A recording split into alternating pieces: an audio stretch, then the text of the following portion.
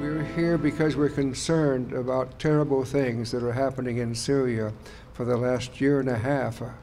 We are not a political group. We are not proposing who is right and who is wrong. Neither are we suggesting what our nation should do about that situation. We come because we believe this is a problem beyond human solutions. And so we come in a spirit of prayer tonight. We represent many different traditions of attitudes of prayer, belief in the eternal, belief in something beyond ourselves or within ourselves that leads us to a higher nature. And those are the things we want to affirm tonight. The program in your hand tells the agencies that have helped to set up this program. There are tables on each side with literature that you might like to pick up after we adjourn. But we're going to begin with a prayer, and it will be led by Lisa Alfrati in the Episcopalian tradition. And before she reads, we will hear the sound of a bell calling us to silence.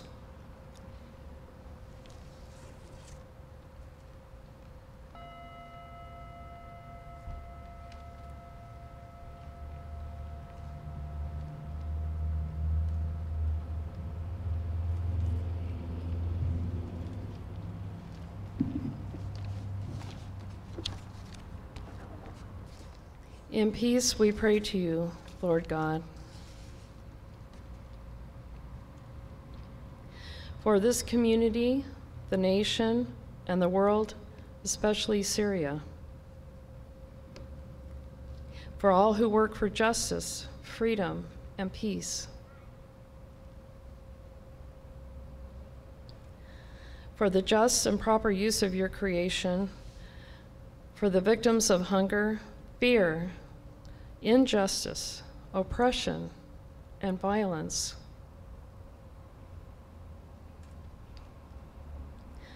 For all who are in danger, sorrow, or any kind of trouble, for the special needs and concerns of Syria. Almighty God, kindle, we pray, in every heart the true love of peace, and guide with your wisdom those who take counsel for the nations of the earth, that in your tranquility your dominion may increase until the earth is filled with the knowledge of your love. Through Jesus Christ our Lord, who lives and reigns with you in the unity of the Holy Spirit, one God, now and forever. Amen.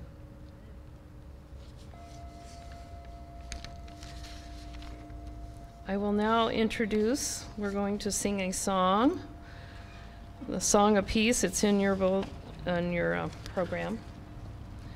The tune of Finlandia, Mark Babson from the Friends Meeting House and the Salem Chamber Orchestra will be playing for us.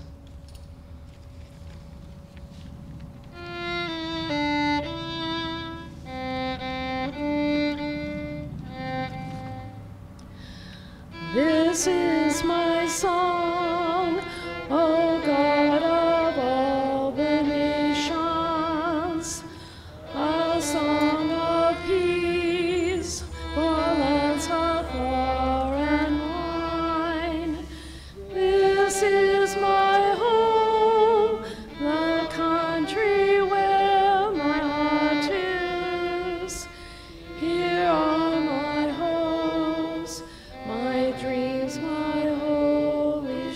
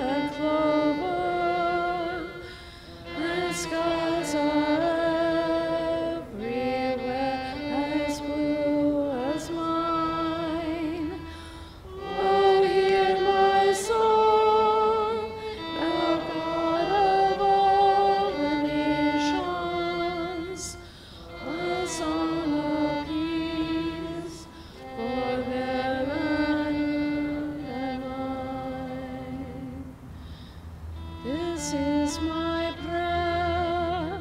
Oh, we don't have the third verse. Okay. All right. Our next speaker, I'd like to introduce Carrie Fox.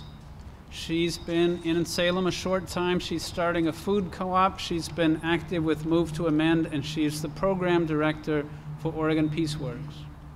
Thank you.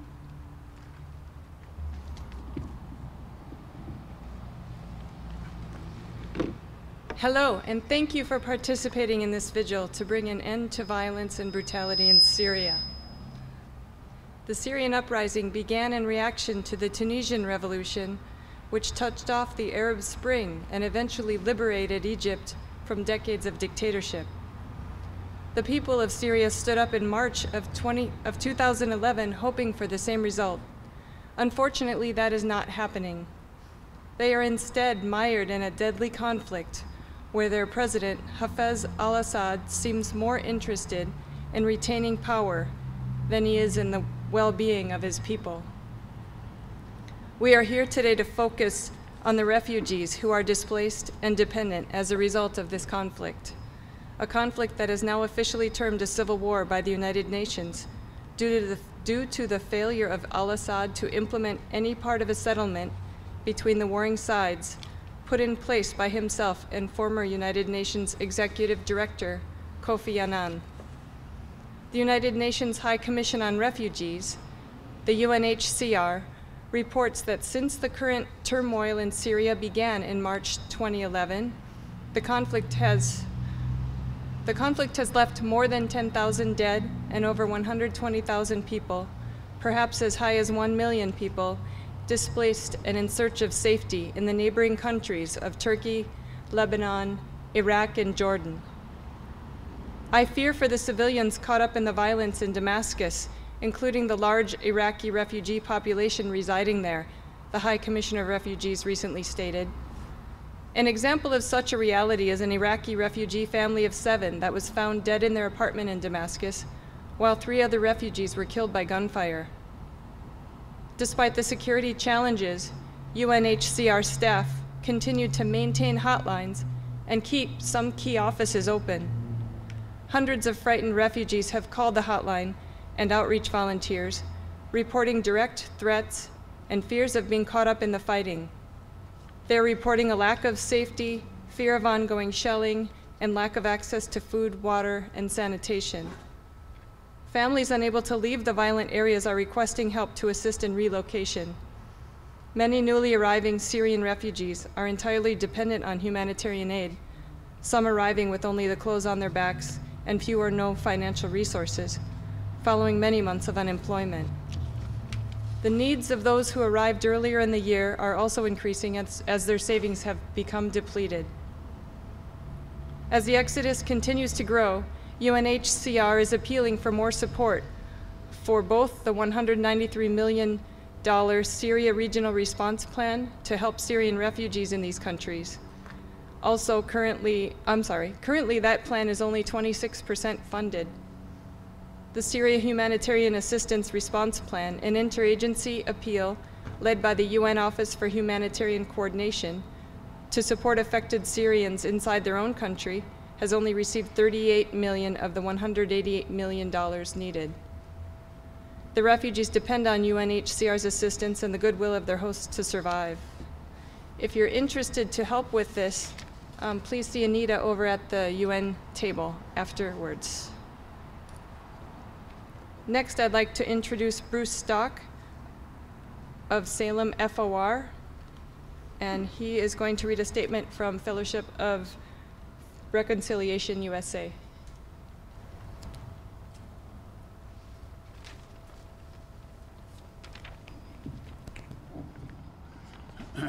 This is a statement from Leela Zand, and she is a staff person on Fellowship of Reconciliation USA with specialty in peace and justice work in the Middle East. This statement was written by Leela on February 20th, 2012 at 8:08 a.m.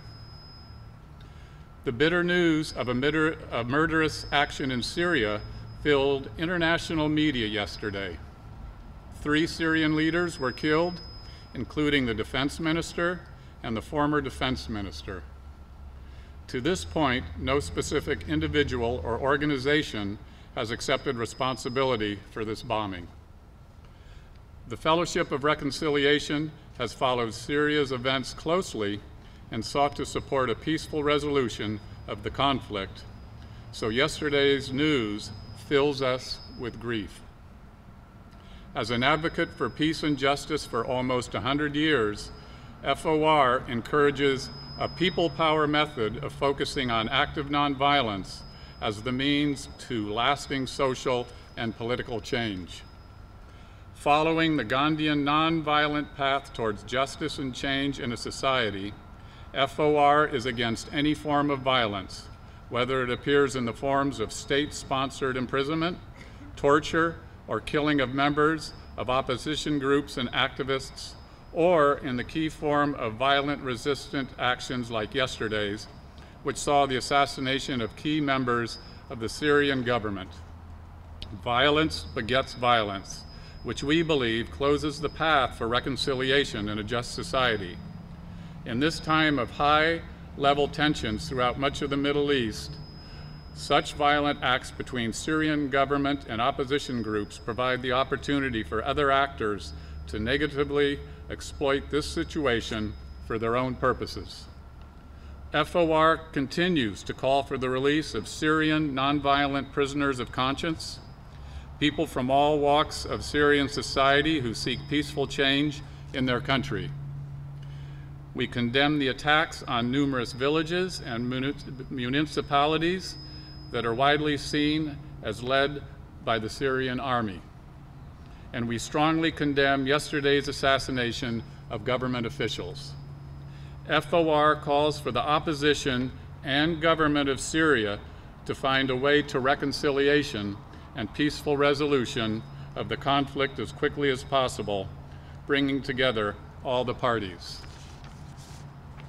I next would like to introduce Craig Morrow, a Unitarian Universalist minister from Pasco, Washington, who resides here in Salem, and he will be doing a reading and reflection for us.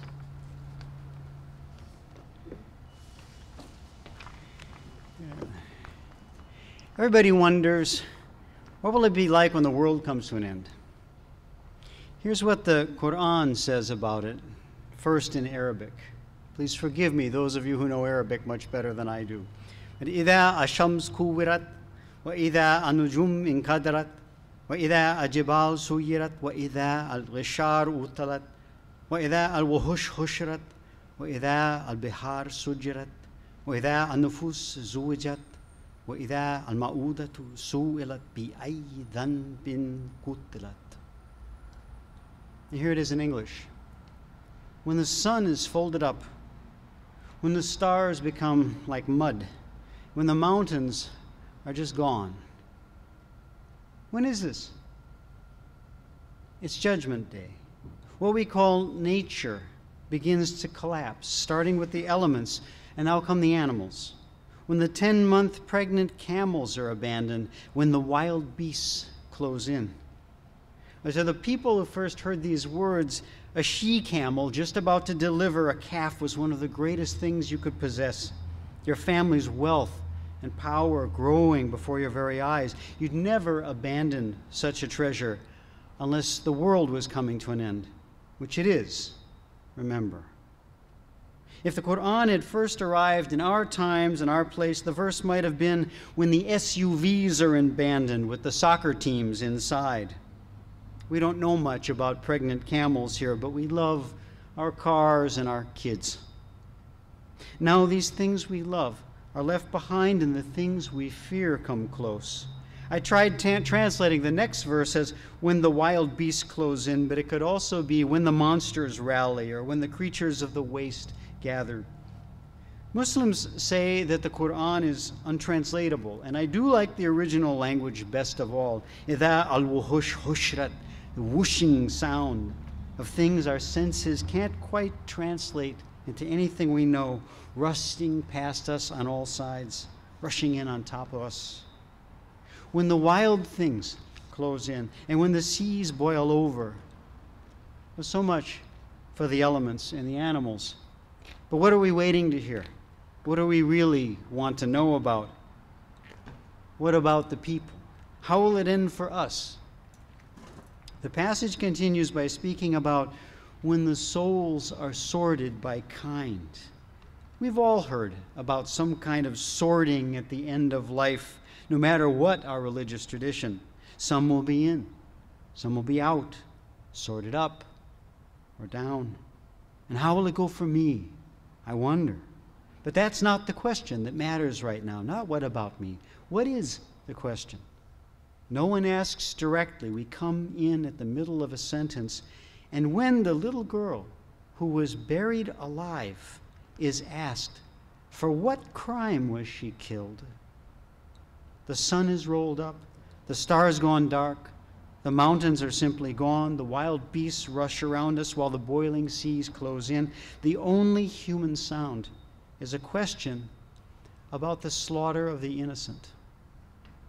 It's not really posed to us. We're simply allowed to overhear it. Child, for what crime were you killed? For what crime were you killed? Did you hear it? Did you hear the question? It's the first question on Judgment Day, the one that determines how our souls will be sorted in or out. What about the innocent victims of human violence? Maybe they live in faraway places, but is it only your own cars or kids who matter? Did you stand by them? Did you stand up for them? What did you do? What did you say? Did you at the very least, pray? It's enough to make you think that you should have done something. And that's the whole point. That's what the Quran has set out to do, to make us think, to get us to do something before this last day of all the days that will ever be. To do what we can for peace now, before the sun folds up and we find ourselves trembling in the darkness. I thank you for your kind attention. If I understand correctly, the Quran insists on your attention and prays for your kindness as powerfully as it can. Is that about right? Thank you. To the people of Syria, to the mothers and fathers, to the sons and daughters, to the grandfathers and grandmothers, and to all the others, to the government wielding power with a heavy hand, desperately trying to hold on to their rule, and to all those who are struggling desperately to break free of that rule. People of Syria, the citizens of the world are watching with a sense of dread and helplessness, while in their hearts and their minds and on their lips the time-worn and weary questions are asked. Will we ever learn that hatred and fear does not cease through more hatred and fear? Will we ever learn that war is not the answer to peace? How can we find peace? Through killing one another.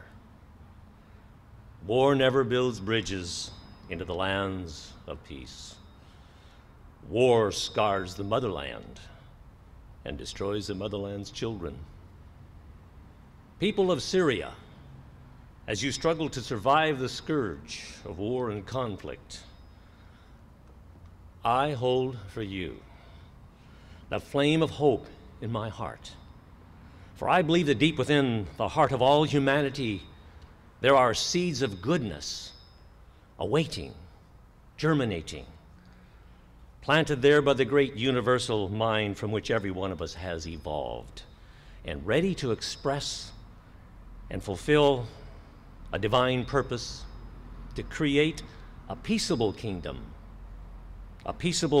with a just and a verdant society, populated by the God-granted free-willed beings that we are and who we are becoming, born to be able to choose, and choosing to seek peace, choosing and willing to act as co-creators for a peace that works with the will to good for everyone.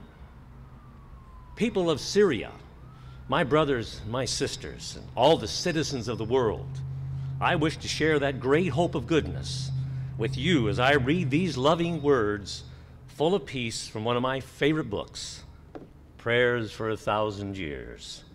Poetry written by authors Rolf Jacobson, Jane Hirschfield, and Anwar Fawzal. And I begin with these beautiful words. They're all children when they sleep. There is no war in them.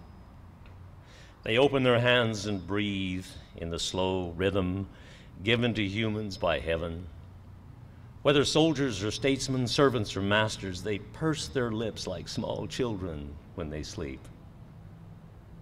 And they all have half-open hands. And stars stand watch then, and the arch of the sky is hazed over for a few hours when no one will harm another while they sleep.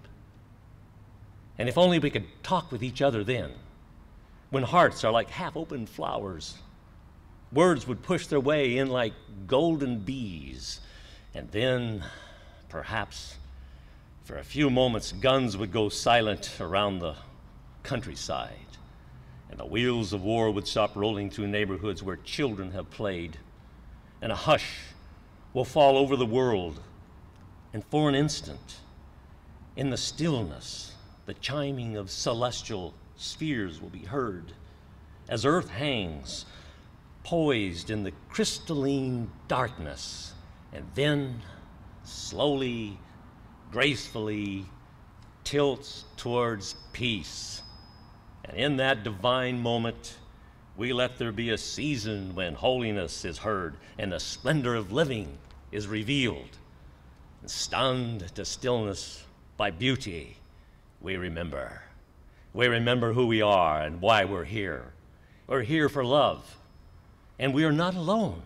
For in the universe, there moves a great power whose gestures alter Earth's axes always towards love. And in the immense darkness, there's no fear, and everything just spins with joy. Spins with joy. And the cosmos enfolds us and holds us, and we're caught in a web of stars, cradled in a swaying embrace and rocked by the holy night, babes of the universe. And as we let go and let God, we let this be the time that we wake to life, as spring awakes in the moments of winter solstice, and we realize with such awe and such wonder that we all drink from one water, we all breathe from one air, we rise from one ocean, and we live under one sky, and we remember who we are. We're one. A newborn baby cries the same, and the laughter of children is universal, and everyone's blood is red, and our hearts beat the same song, and we remember who we are. We're one. We're the brothers and sisters, one family, one earth. Together we live, and together we die. Remember, we are one. Peace be on you, brothers and sisters. Peace be on you, brothers and sisters, of the living one family, living upon the one planet, the one mother of us all. Peace be upon us all. Amen to that. I invite us all now for a couple of moments to just go within in silent prayer and allow the essence of this time to sow our intentions out for peace to the people of Syria and to the world. We'll start by the bell ringing, and then we'll come out of it as the bell rings. So let's go in for a couple of minutes as the bell rings.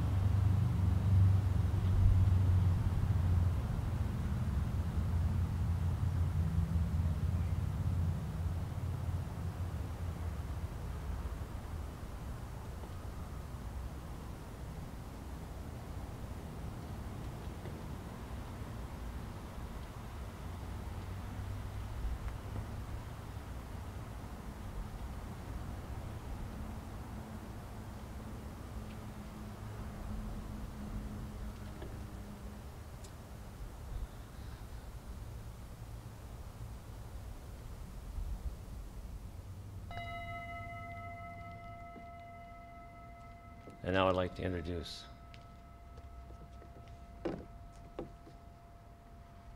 Khawaja Hussain. Khawaja Hussain.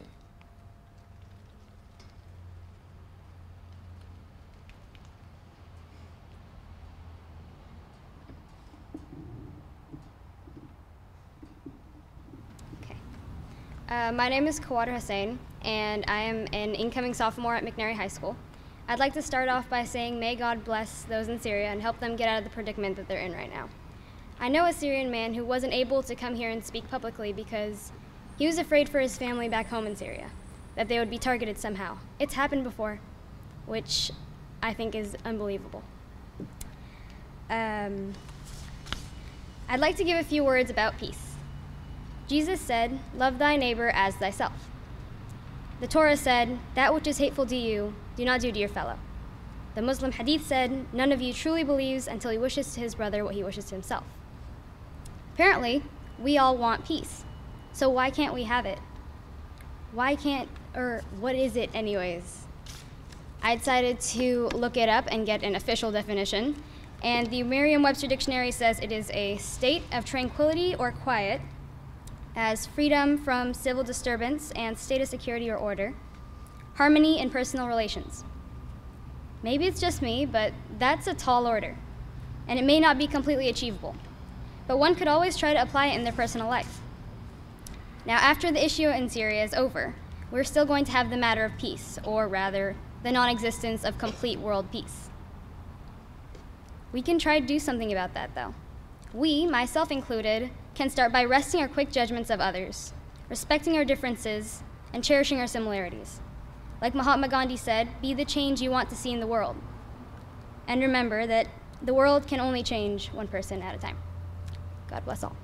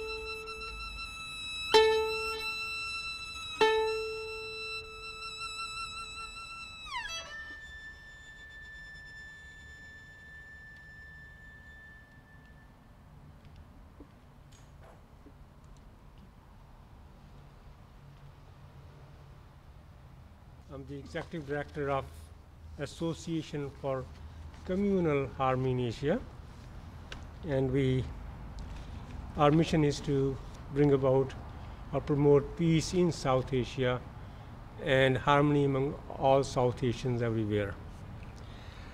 Today I'm going to present to you a prayer from Yajur Veda, which is one of the 4 Vedas, the ancient Hindu scriptures. Om Deo Shanti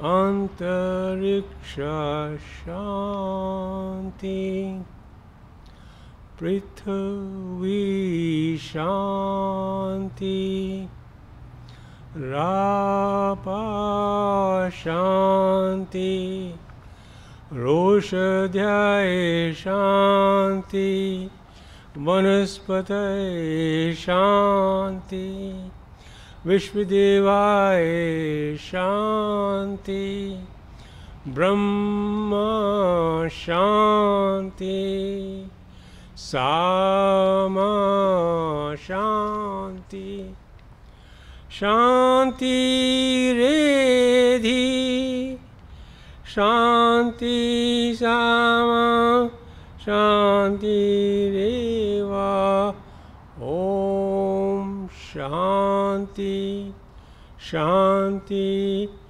Shanti. God Almighty, let there be peace in all regions of the universe, peace upon the earth, peace upon the sun and other planets, and peace in the air and in the waters. Let there be peace in the herbs and vegetation, peace upon all the learned sages and teachers. Let our learning and meditation be blessed with peace. Peace here, peace there, peace everywhere. Bless us all, everyone, with peace. And most of all, bless leaders on all sides of the conflict in Syria and similar other conflicts around the world, and especially those who want to intervene, so that they intervene in such a manner that violence and injustice is not escalated, and that leaders on all sides of the conflict resolve their disagreements in a peaceful and just manner. Om Shanti, Shanti, Shanti. And let me invite Mr. Lee Cohen. He will present a reading from the Hebrew Scriptures. This is Salem. Salem derives its name from the Hebrew shalom or the Arabic salam. They were once brothers Ishmael and Isaac, and unfortunately now they are in separate camps. It is altogether fitting that we spend this evening celebrating the spirit of salam or shalom and trying to make it not just a slogan but a reality. So I'm going to read something from the Hebrew Scriptures, and it is called Bless Us with Peace. It is derived from the gates of repentance. O source of peace, lead us to peace, a peace profound and true. Lead us to a healing, to mastery of all that drives us to war within ourselves and with others. May our deeds inscribe us in the book of life and blessing, righteousness, and peace. O source of peace, bless us with peace. Very short and poignant. I'd now like to take this opportunity to introduce a long-time, probably lifelong peace activist from our own community of Salem, and a person who practices and profoundly professes meditation, my old young friend, Jerry Braza. Thank you, Jerry. Thank you, brother. Thank you.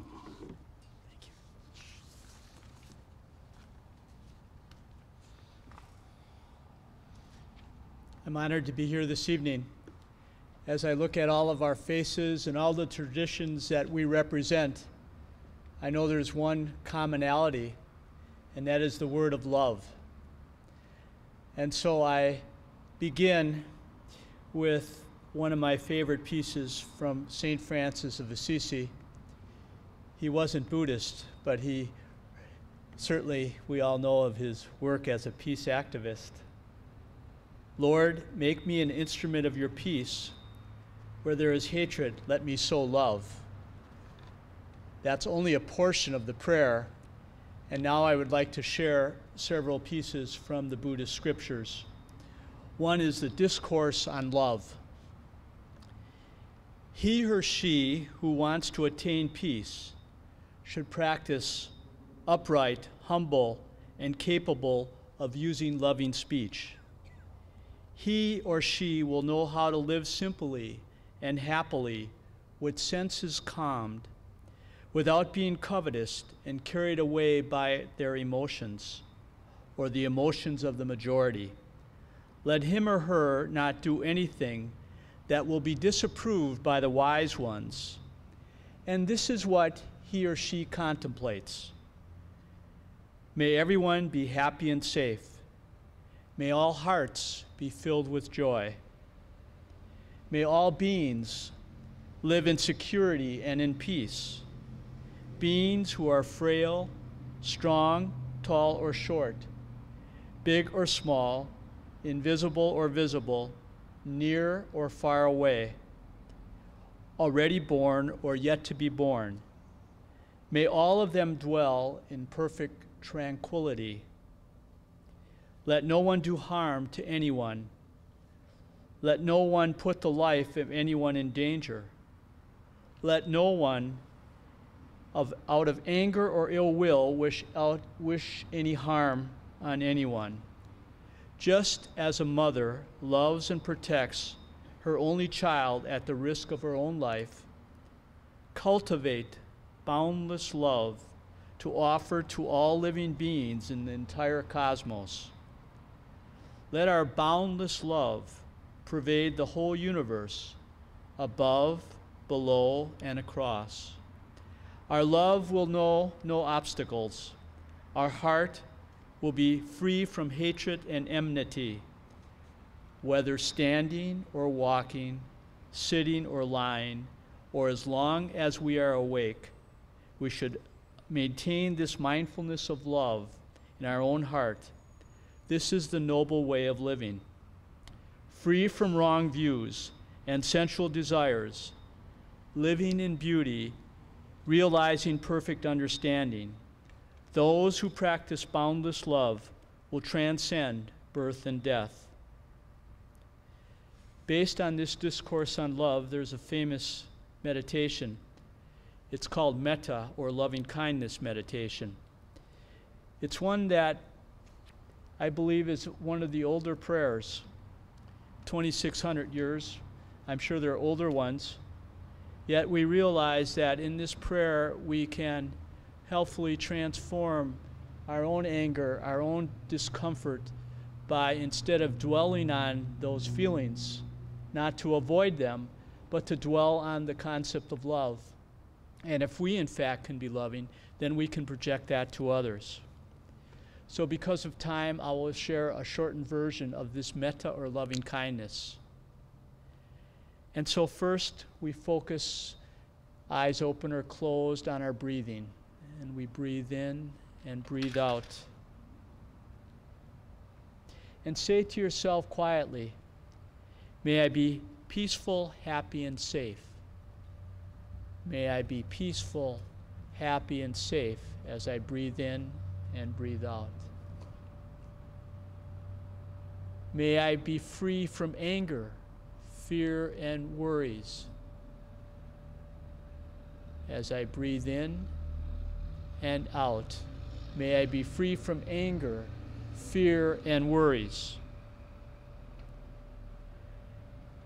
May I look at myself with the eyes of understanding and love as I breathe in and breathe out, looking at myself with the eyes of understanding and love. And now we think about the conditions brought about the Syrian uprising and all the people that have been influenced and affected, even people in Salem, Oregon, and people in all cities and parts of the world. And with them in our mind, we send this metta or loving kindness to them, may they be peaceful, happy, and safe, breathing this message in and sending it out as we exhale and breathe out. May they be peaceful, happy, and safe.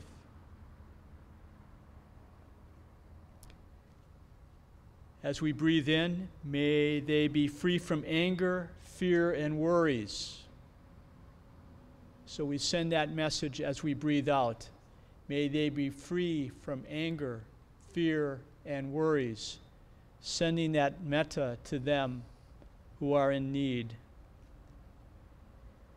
May they look at themselves with the eyes of understanding and love.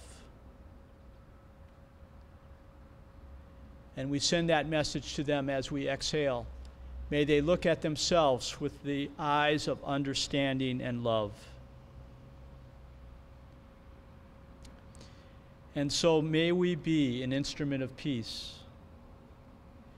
May we find that when there's hatred or anger or challenges in ourselves, may we change the seed to that of loving kindness. And if we can feel that loving kindness within us, we can then be peacemakers as we extend that loving kindness to others who are suffering. And now I'm pleased to introduce my brother from the Catholic tradition, Father Tim Makaitis from the Queen of Peace Catholic Church.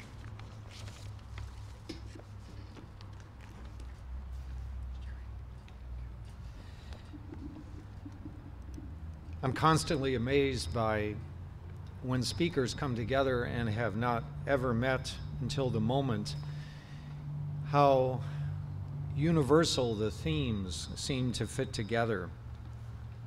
I wanted to share this evening two pieces, one from the New Testament, from the Gospel of St. Luke, chapter 10, a very well-known parable of Jesus called the Good Samaritan, a story about forgiveness, reconciliation, and building bridges.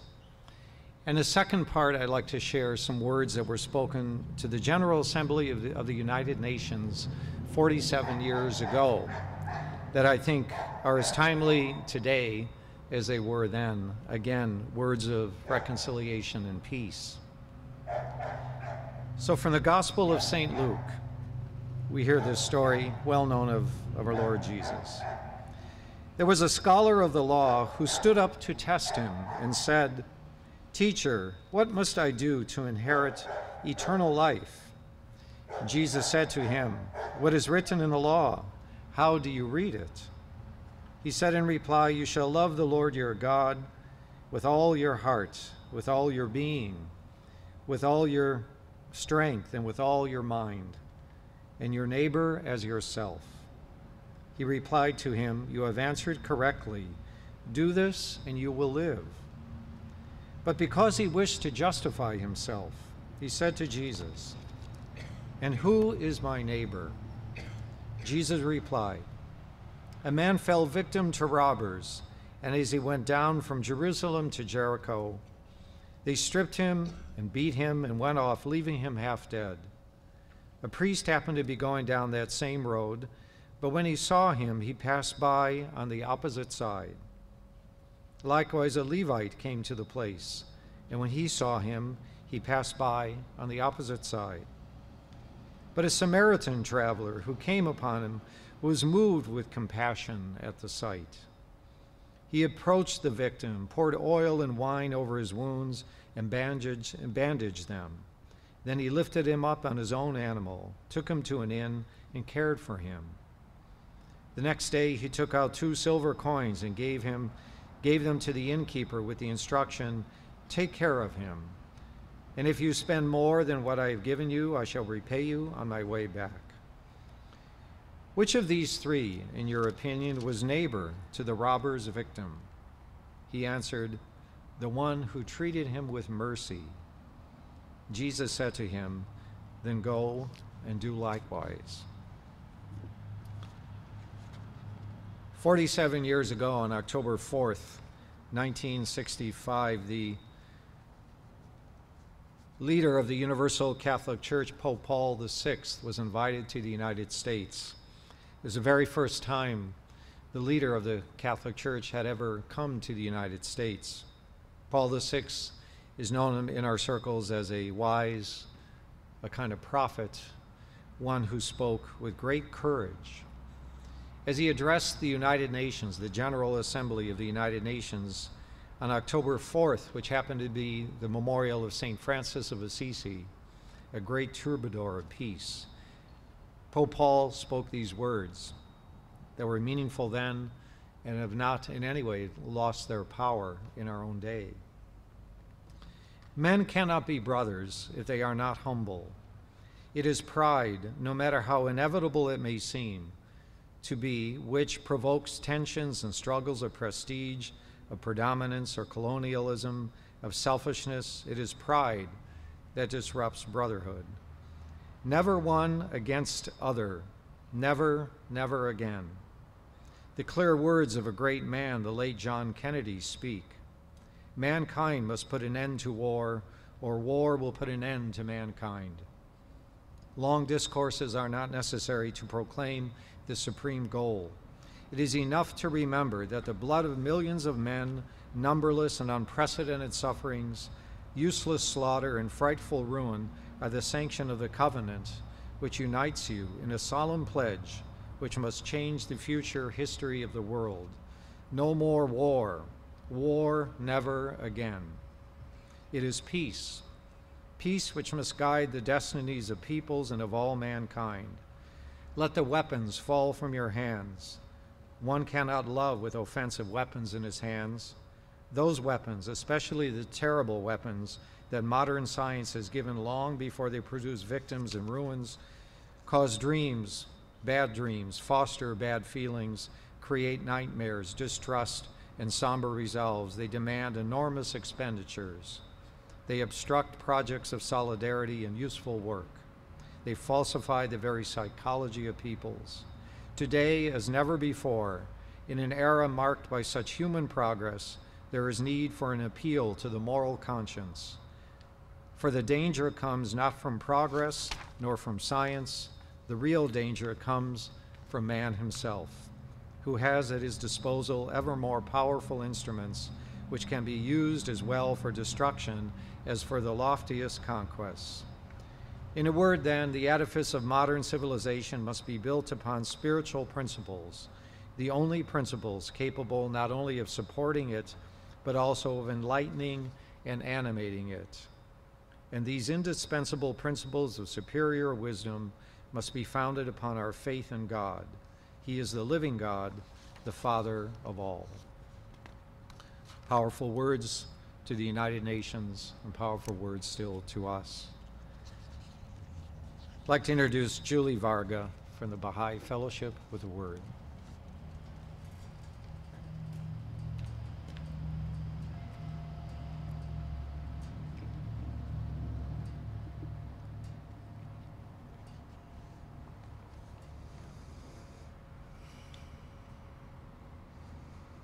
I'm really happy to be here and really happy to see the members of this part of the human family supporting other members in another part of the world.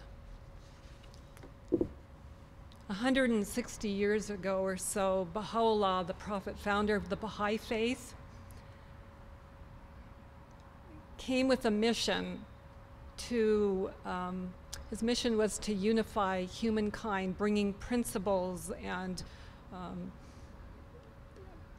spiritual knowledge that would help us live as one family. And as the 160 years have unfolded, more and more we see evidence that in all, and there goes my talk.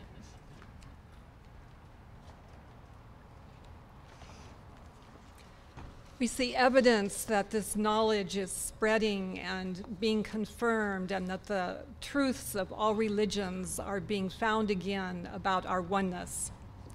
I want to read two brief selections. One is about justice, and maybe it's a little bit different take on justice. It's from the Hidden Words of Baha'u'llah. The second selection is a prayer for mankind by the son of Baha'u'llah, Abdu'l-Baha, who also spent his life working for unity and living out unity and love. O Son of Spirit, the best beloved of all things in my sight is justice. Turn not away therefrom if thou desirest me, and neglect it not, that I may confide in thee. By its aid thou shalt see with thine own eyes, and not through the eyes of others, and shalt know of thine own knowledge, and not through the knowledge of thy neighbor. Ponder this in thy heart, how it behooveth thee to be. Verily, justice is my gift to thee, and a sign of my loving kindness. Set it then before thine eyes.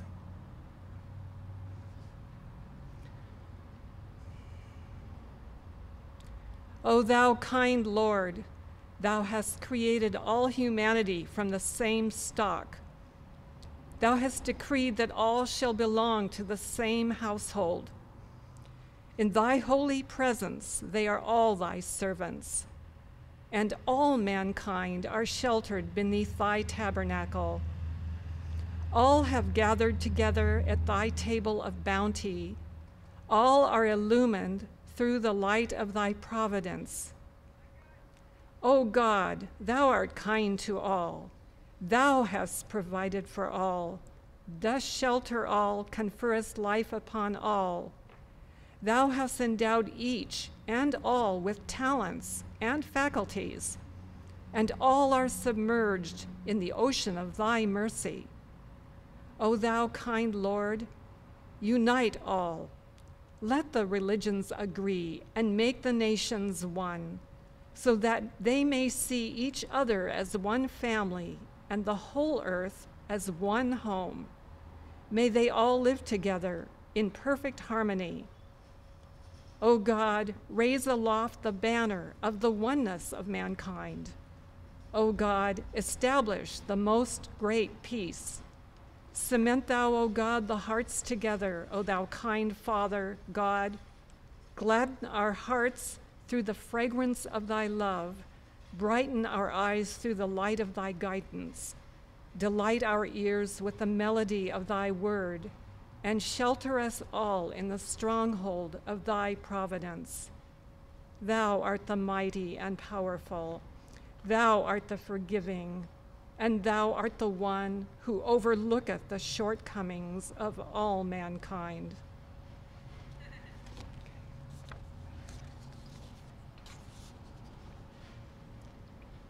I'd like to introduce Addis Lane Pelagi, Deacon of the Episcopal Church.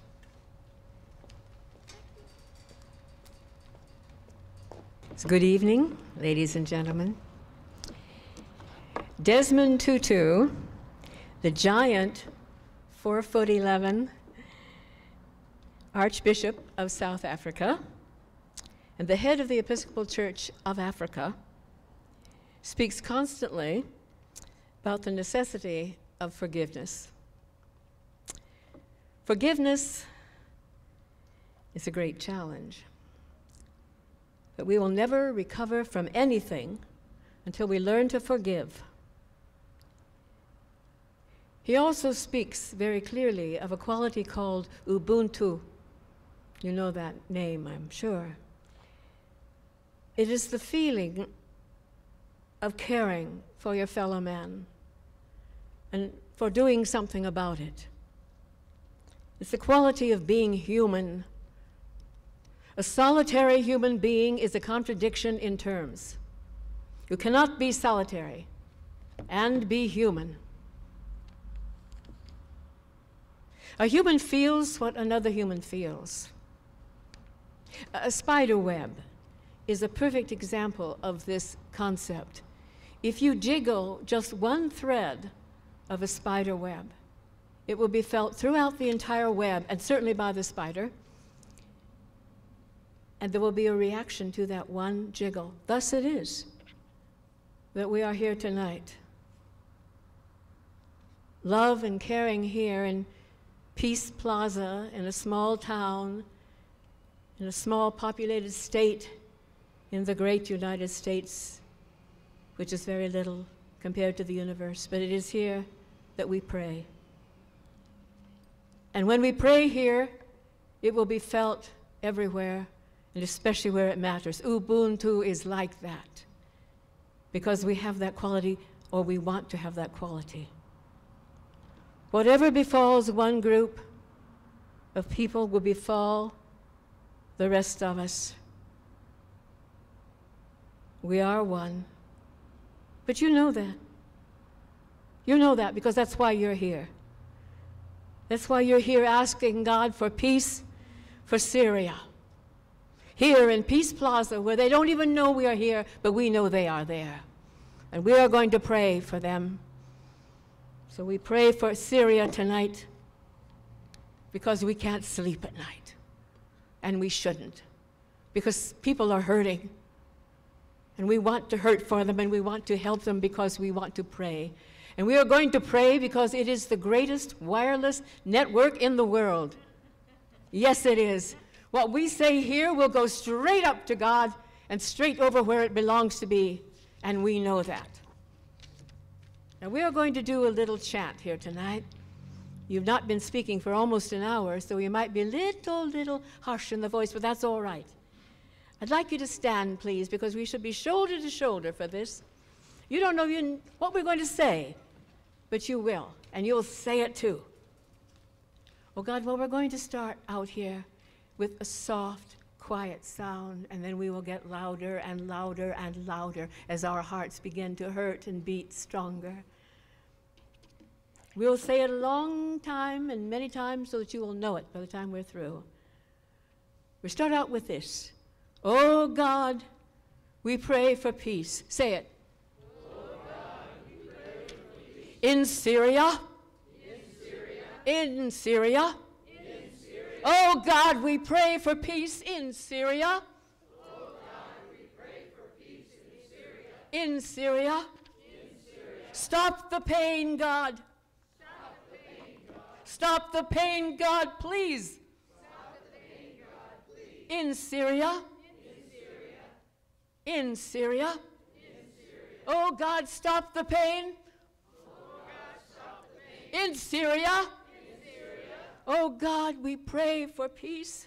Oh God, we pray for peace. In Syria. In Syria. Oh God, we pray for peace.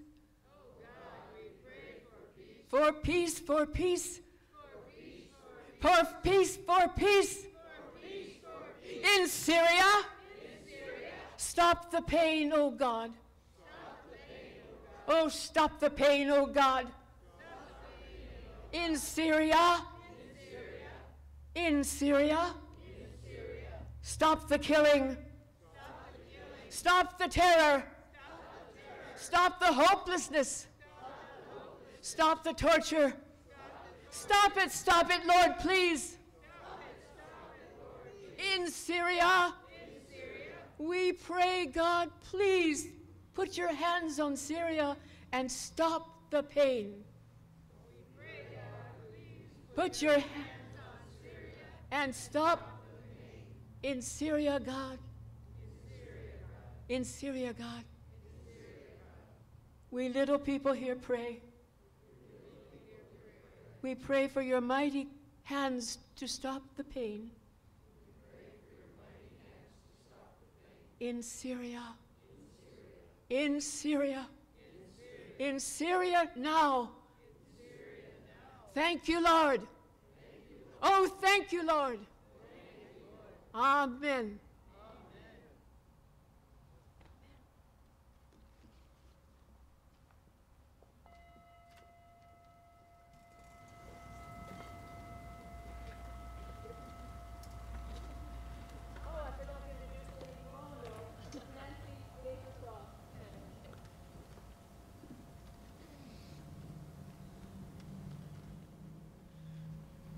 My heart is still touched by our prayers we had together this moment, so I'm sorry if I won't be able to hardly speak. I wear this today to try to remind myself what it's like to be a Syrian woman and put my myself in that place. I've never been to Syria or the Middle East.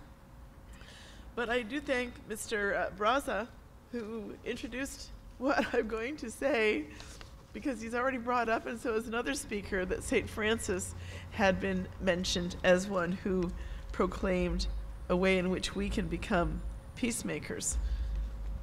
If you would please turn to the third page of your program in the script where it says Prayer of St. Francis. I'll give you time to find it. Give you time to wipe my tears.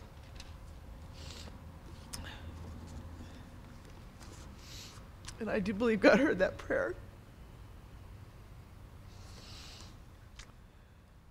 Lord, make me an instrument of your peace. Where there is hatred, let me show love. Where there is injury, pardon. Where there is doubt, faith. Where there is despair, hope. Where there is darkness, light. Where there is sadness, joy. O Divine Master, grant that I may not so much seek to be consoled as to console. To be understood as to understand. To be loved as to love. For it is in giving that we all receive. It is in pardoning that we are pardoned. And it is in dying that we are born to eternal life.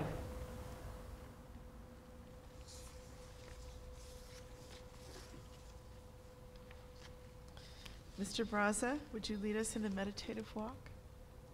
And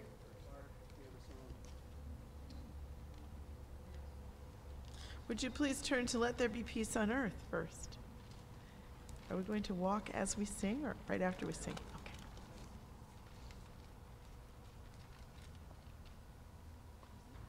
Here's a first note. This is a C.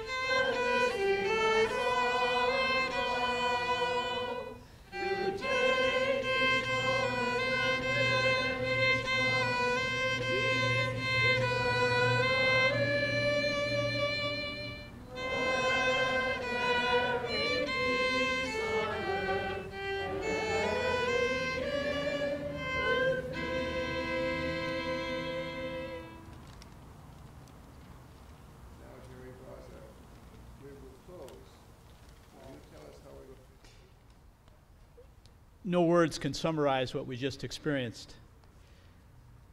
But one thing I am familiar with is that peace walks have been always a part of putting into action, into each step, in each breath, what we have gained here tonight. Let there be peace on earth, and let it begin with me. With every step I take, let this be my solemn vow. So think about the things we have gained, several things, many things tonight. And when we walk, we're going to take one walk around this fountain, a little slower than normal. And what we will do is Lisa will be playing some background flute music. And at the sound of the bell, I'm going to ask you to stand and to get into kind of a little circle here, and I will start the walk going in this direction. And in peace walks, we are reminded that this is our message. Peace is in every step, as my teacher Thich Nhat Hanh has said. And our walking is a reminder that we have to take into the world the insights that we know about peace and bring them into our actions.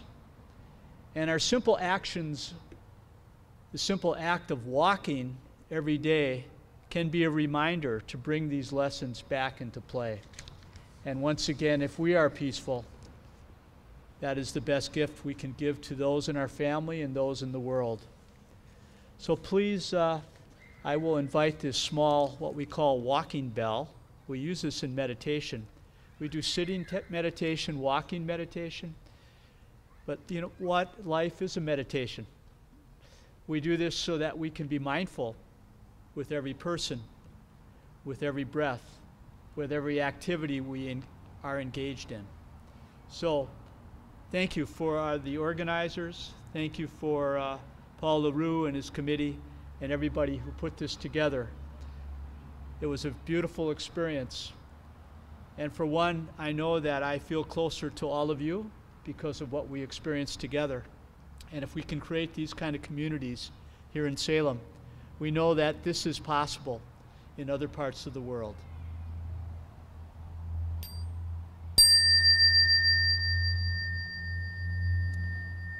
Please rise.